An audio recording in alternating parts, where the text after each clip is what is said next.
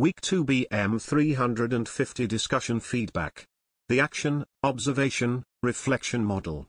AOR Model. Leadership development is enhanced when people do something: act, note what happened, observe, and think about what occurred, reflect.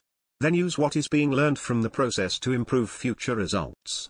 Leadership performance and capacity improve through both formal education and experience.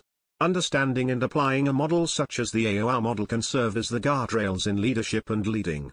In addition, being aware of the role perception plays in leadership development is crucial because it affects what you observe, how you interpret your observations, and what actions you take as a leader.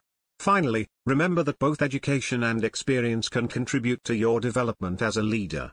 Both education and experience will enhance your ability to reflect on and analyze leadership situations. If you want to become a better leader, you must seek challenges and get all you can from any leadership situation or opportunity. There are several specific ways of changing behavior and developing leadership skills.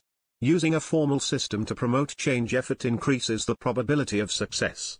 These systems include action learning, development planning, informal and formal coaching, and mentorships. Action learning involves using real-work experience as the context for leadership development.